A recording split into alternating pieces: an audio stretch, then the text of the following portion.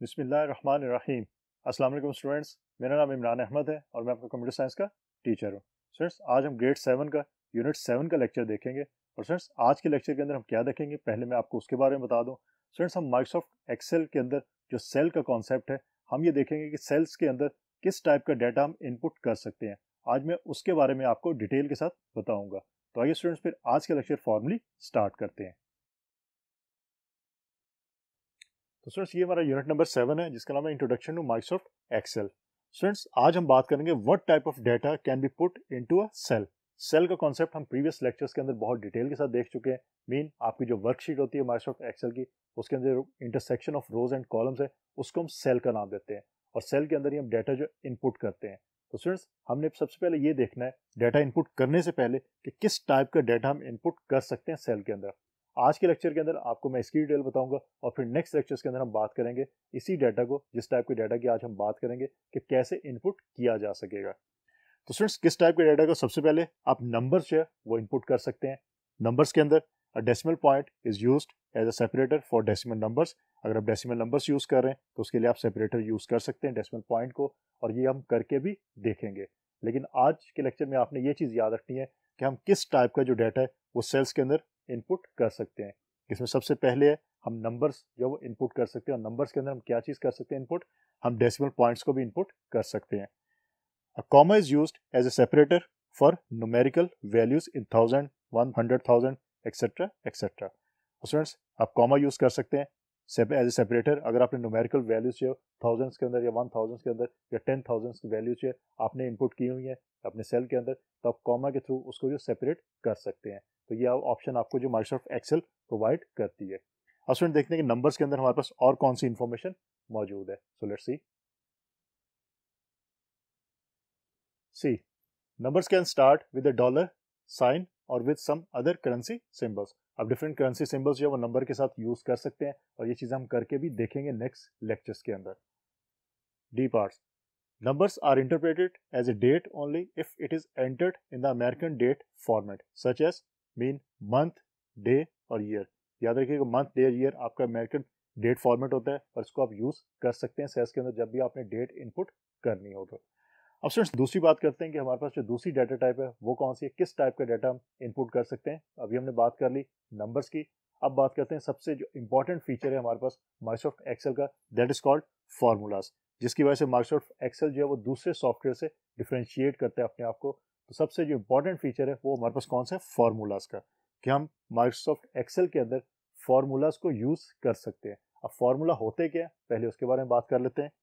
A mathematical expression to perform calculations on data in sales. Simple definition है, mathematical expression है जो perform करते हैं कैलकुलेशंस।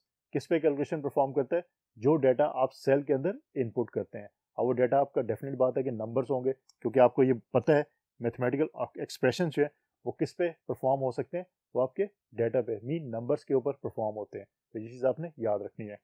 एग्जाम्पल देखते हैं। If you want to add data of sales, example ये कि आप कुछ सेल्स हैं आपके पास, उनमें जो डाटा आपने एंटर किया हुआ मीन उसमें जो वैल्यूज एंटर की हुई हैं, फॉर एग्जाम्पल मैं कहता हूँ 4, 3, 7 और कोई भी वैल्यूज हो सकती हैं। तो ये वैल्यूज जो है उसको आपने ऐड करना है। अब कैसे होगा, if you want to add data of sales A1, B2 and C3। Students, इसके बारे में हम लास्ट लेक्चर के अंदर बात कर चुके हैं कि ये आपके सेल एड्रेसेस या सेल रेफरेंसेस कहलाते हैं। इसमें A रिप्रेजेंट कर रहा है कॉलम लेटर को और 1 रिप्रेजेंट कर रहा है किसको, रो नंबर को। तो ये चीज़ आपने याद रखनी है। A1 का मतलब है कि आपके कॉलम A और रो नंबर 1 के अंदर जो वैल्यू लिखी हुई है वो वैल्यू, उसके बाद कॉलम नंबर B के और रो नंबर 2 के अंदर जो वैल्यू लिखी है वो value, and third one is column number C और रो नंबर 3, इसके अंदर जो वैल्यू है, इन तीनों वैल्यूज को क्या करना है, ऐड करना है, मीन प्लस करना है। तो ये बेसिकली आपका फॉर्मूला इस तरह काम करता है। And display results in cell D4, और इनके जो रिजल्ट है मीन इनको ऐड करने के बाद जो रिजल्ट है वो कॉलम D की रो 4 के अंदर आपको जो है वो मेंशन हो। अब स्टूडेंट्स, इस सेल के अंदर कैसे आपका रिजल्ट आएगा, अगर आपका एक्टिव सेल जो है वो स्पेसिफिक जब एडिशन हो रही है उसके बाद जो एक्टिव सेल है वो आपका D4 हो, क्योंकि एक्टिव सेल की हमने बात की थी जो करंट यूज के अंदर होता है, मीन आपका कर्सर जो है वो D4 के ऊपर होना चाहिए, तभी आपका रिजल्ट जो है वो इसके अंदर आएगा। अदरवाइज फिर जहाँ पे भी आपका कर्सर मौजूद होगा वो आपका एक्टिव सेल होगा और वहाँ पे आपका जो रिजल्ट है वो पेस्ट हो जाएगा। तो ये चीज़ आपने याद रखनी है। द फॉर्मूला विल बी, अब स्टूडेंट्स फॉर्मूला क्या हो सकता है इसका, is equal to A1 plus B2 plus C3। Simple addition हम कर रहे हैं तो तीनों को हमने ऐड कर दिया। अब इसका ये मतलब है कि A1 के अंदर जो वैल्यू सेव थी वो वैल्यू, B2 के अंदर जो वैल्यू सेव थी वो वैल्यू और C3 के अंदर जो वैल्यू सेव थी वो तीनों वैल्यूज जो है वो प्लस हो जाएंगी। प्लस होने के बाद आपका जो करंट सेल है, हम कहते हैं कि एक्टिव सेल या करंट सेल जो है वो D4 है, तो D4 के अंदर उसका रिजल्ट जो है वो आपको शो हो जाएगा। तो इस तरह आप जो एडिशन कर सकते हैं और फॉर्मूलाज को यूज कर सकते हैं। एडिशन आप यूज करते हैं, हम मल्टीप्लिकेशन यूज कर सकते हैं, हम डिवीजन यूज कर सकते हैं, हम जो सब्ट्रैक्शन यूज कर सकते हैं और एक्सेट्रा एक्सेट्रा। तो मैथमेटिकल जितने ऑपरेशंस है वो मैं आज आपको बताऊंगा भी कौन कौन से हैं जिसको हम परफॉर्म करवा सकते हैं। और फ्रेंड्स कमिंग लेक्चर्स के अंदर हम ये काम करके भी देखेंगे, तो ये चीज़ आपने याद रखनी है। यहाँ पे एक और इम्पॉर्टेंट चीज़ है स्टूडेंट, जब भी आपने फॉर्मूला लिखना है आपने इक्वल टू का साइन जो है वो जरूर मेंशन करना है start of the formula. Mean यहाँ पे A1 से पहले मैंने इक्वल का साइन लिखा है तो ये आपने लाजमी लिखना है। अगर आप ये नहीं लिखेंगे तो आपका फॉर्मूला जो है वो रन नहीं होगा। आप ये समझ सकते हैं कि ये सेंटेक्स है इनफैक्ट माइक्रोसॉफ्ट एक्सेल के अंदर फॉर्मूला लिखने का। तो ये चीज़ आपने याद रखनी है कि आपने इज इक्वल टू का साइन जो है वो लाजमी मेंशन करना है, उसके बाद आपका फॉर्मूला जो वो काम नहीं करेगा।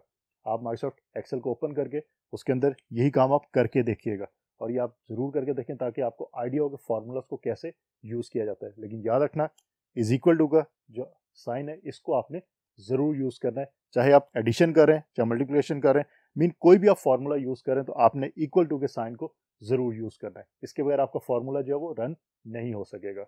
अब स्टूडेंट देखते हैं हमारे पास नेक्स्ट कौन सी इंफॉर्मेशन अवेलेबल है। So let's see.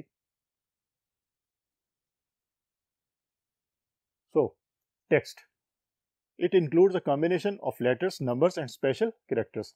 मीन हम माइक्रोसॉफ्ट एक्सेल के अंदर जो सेल्स मौजूद है उसमें टेक्स्ट भी ऐड कर सकते हैं और टेक्स्ट आपका सिंपल अल्फ़ाबेट्स भी हो सकते हैं, उसके अलावा कॉम्बिनेशन हो सकता है लेटर्स का, नंबर्स का और स्पेशल कैरेक्टर्स का भी। अ cell can contain up to 32,767 characters. ये चीज़ याद रखिएगा, आपके एग्जाम पॉइंट ऑफ व्यू से इंपॉर्टेंट है कि एक सेल के अंदर इतने कैरेक्टर्स आपके जो आ सकते हैं। लेकिन स्टूडेंट्स नॉर्मली हम लोग इतने कैरेक्टर्स लिखते नहीं है, लेकिन ये इन्फॉर्मेशन मौजूद है, आपके एग्जाम में पूछी जा सकती है, तो आपको इसका पता ज़रूर होना चाहिए। You may change the width of the column if it is less than that of input text. Students normally ये होता है कि कई दफ़ा हम जब टेक्स्ट मेंशन करते हैं, टेक्स्ट लिखते हैं, तो जितनी विड्थ बाय डिफ़ॉल्ट मौजूद है हमारी वर्कशीट के ऊपर सेल की, उससे एक्सीड कर जाते हैं, मीन उससे ज़्यादा हो जाते हैं। और वो आपको फिर क्या होता है, आपको जो एक्सीड करते हैं लेटर्स वो आपको नज़र नहीं आते। ये स्टूडेंट्स आप लिख के भी देखिएगा। फॉर एग्जाम्पल आप अपना कंप्लीट नाम एक सेल के अंदर लिखें और फिर देखें कि आपका कंप्लीट नाम आपको नज़र आ रहा है या कुछ आपको लेटर्स जो वो नेक्स्ट सेल के पीछे जो छुप चुके हैं। तो स्टूडेंट्स इस तरह आप ध्यान रख सकते हैं और देख सकते हैं कि कैसे ये काम होगा। अब उस चीज़ को कैसे हम मैनेज करेंगे, उसका मतलब है कि हम यू में चेंज द विड्थ, मीन हम कॉलम की विड्थ को चेंज कर सकते हैं। मीन जितना आपका टेक्स्ट है उतनी विड्थ बना सकते हैं। कैसे बना सकते हैं? To widen the column move the cursor to the column heading. Simple step है, आप कॉलम की जो हेडिंग है जहाँ पे A B C या जिस कॉलम को भी आपने जो वाइडन करना है, आप उस कॉलम के जो है वो कॉर्नर के ऊपर लेके जाएं अपने माउस को, तो आप ये देखेंगे क्या होगा आपका mouse, you will see a plus sign symbol. आपका माउस जो प्लस साइन के सिंबल के अंदर चेंज हो जाएगा और जब प्लस साइन के सिंबल के अंदर आपका माउस चेंज होगा तो फिर आप क्या करेंगे, drag this sign to the right until you get the new width. उसको आप माउस के साथ ड्रैग करें और ड्रैग करते हुए जहां तक आप उसको वाइडन करना चाहते हैं आप इजीली कर सकते हैं। और स्टूडेंट्स स्क्रीन पे आप देख सकते हैं कि इस तरह आप ये काम कर सकते हैं। तो स्टूडेंट्स याद रखिएगा, अगर आपने कैरेक्टर्स ज़्यादा लिखे हैं, मीन आपने टेक्स्ट जो वो ज़्यादा टाइप की है अपने सेल के अंदर और आप उसको शो करवाना चाहते हैं कंप्लीट टेक्स्ट को, तो आप इस तरह जो वो आप सेल की जो विड्थ है उसको इंक्रीज कर सकते हैं और इसी तरह उसको आप डिक्रीज भी कर सकते हैं। तो ये ऑप्शन आपके पास मौजूद है, आप इस ऑप्शन को यूज़ कर सकते हैं। अब स्टूडेंट्स बात करते हैं कुछ मैथमेटिकल ऑपरेटर्स की जो माइक्रोसॉफ्ट एक्सेल हमें प्रोवाइड करता है और जिसको हम माइक्रोसॉफ्ट एक्सेल के फॉर्मूलाज के अंदर यूज कर सकते हैं। So let's see mathematical operators. So students last जो डाटा टाइप है जो हम एक्सेल के अंदर जो हमारे पास सेल्स है उसके अंदर इनपुट कर सकते हैं कि मैथमेटिकल ऑपरेटर्स भी हम इनपुट कर सकते हैं। और स्टूडेंट्स मैथमेटिकल ऑपरेटर्स यहाँ पे मेंशन है, मैं इसके बारे में आपको बता देता हूँ। ऑलरेडी भी आपको पता होगा क्योंकि मैथमेटिक्स आप लोग पढ़ते हैं आपको पता है कि ये ऑपरेटर्स क्या काम करते हैं, वही काम यहाँ पे भी करते हैं, सिर्फ माइनर से डिफरेंसेस है, वो डिफरेंसेस आप याद रख लीजिएगा। ऑपरेटर्स हमारे पास ये मौजूद है और यूज उनका क्या है वो यहाँ मौजूद है। First one is plus. Plus simple, आप प्लस के साइन से इसको रिप्रेजेंट करते हैं माइक्रोसॉफ्ट एक्सेल के अंदर। अभी हमने फॉर्मूला बना के भी देखा था, उसमें हमने प्लस को ही यूज किया था। जब भी आपने एडिशन करनी है, मीन इसका यूज क्या है, ऐड करता है ये वैल्यूज को। जब भी आपने एडिशन करनी है, आप प्लस के साइन को यूज करोगे। Second one is minus, subtraction के लिए। जब भी आपने सब्ट्रैक्शन करनी है, आप माइनस का जो साइन है उसको यूज करोगे। ये सेम ऐसे ही है जैसे आप मैथमेटिक्स के अंदर माइनस करते हो दो वैल्यूज को या दो से ज्यादा वैल्यूज को, तो यहाँ भी आप माइनस के सिंबल को ही यूज करोगे। नंबर थर्ड इज मल्टीप्लीकेशन के लिए आप यूज करते हैं हिस्टेरिक को, और इसका आप जो सिंबल है वो ये सिंबल है कि थोड़ा सा आपको डिफरेंट नजर आ रहा होगा जैसे आप मैथमेटिक्स के अंदर यूज करते हैं, तो इसको आपने याद रखना है कि ये हिस्टेरिक का सिंबल होता है। ये मल्टीप्लीकेशन के लिए यूज होता है। अगर आपने एक्सेल के अंदर वैल्यूज को मल्टीप्लाई करवाना है तो आप इस सिंबल को फिर यूज करते हो। देन फॉरवर्ड स्लैश, डिवीजन के लिए। डिवीजन के लिए आप फॉरवर्ड स्लैश, और मैथमेटिक्स के अंदर भी आप इसको यूज करते हैं, तो ये आपको याद रखना कोई मुश्किल नहीं होगा। देन परसेंटेज के लिए, परसेंटेज यूजेज है, तो सेम आपका जो मैथमेटिक्स के अंदर यूज होता है वही आपका यहाँ भी यूज होता है परसेंटेज के लिए सिंबल, तो आप इसी सिंबल को यूज करते हैं। स्टूडेंट्स, इन सिंबल्स को आपने याद रखना है क्योंकि इन सिंबल्स को हम जब फॉर्मूलाज लिखेंगे उसके अंदर जब भी हम कोई फंक्शन परफॉर्म करवाएंगे या मैथमेटिकल ऑपरेशन परफॉर्म करवाएंगे तो हम इन सिंबल्स को यूज करेंगे। तो आपको आइडिया होना चाहिए कि ऑपरेटर्स या सिंबल जो हैं वो क्या काम करते हैं, इनका यूजेज आपको पता होना चाहिए। आपके एग्जाम्स में भी ये पूछा जा सकता है। Last one is carat. इसका साइन ये है और ये एक्सपोनेंशियल के लिए यूज होता है। एक्सपोनेंट वैल्यू अगर आपने मेंशन करनी हो तो आप कैरेट का सिंबल जो है इसको यूज करते हैं। तो स्टूडेंट्स, इनफैक्ट आज हमने ये देखा कि माइक्रोसॉफ्ट एक्सेल के अंदर जो सेल है, मीन वर्कशीट के अंदर जो स्मॉलेस्ट यूनिट होता है जहाँ पे आप डाटा स्टोर करवाते हैं या जो डाटा को रिप्रेजेंट करता है, उसके अंदर आपने किस टाइप का डाटा जो है वो इनपुट करवा सकते हैं। हमने आज उसकी डिटेल देखी कि हम टेक्स्ट टाइप का डाटा भी उसके अंदर इनपुट करवा सकते हैं, हम फॉर्मूलाज इनपुट कर सकते हैं उसके अंदर, हम नंबर्स इनपुट कर सकते हैं उसके अंदर, मैथमेटिकल ऑपरेटर्स इनपुट कर सकते हैं, etcetera etcetera. Students, next lecture के अंदर हम ये देखेंगे कि अगर हमने इस टाइप के डाटा को इनपुट करवाना है तो कैसे करवाना है, क्योंकि आज हमने ये देख लिया कि कौन सी टाइप का डाटा इनपुट हो सकता है।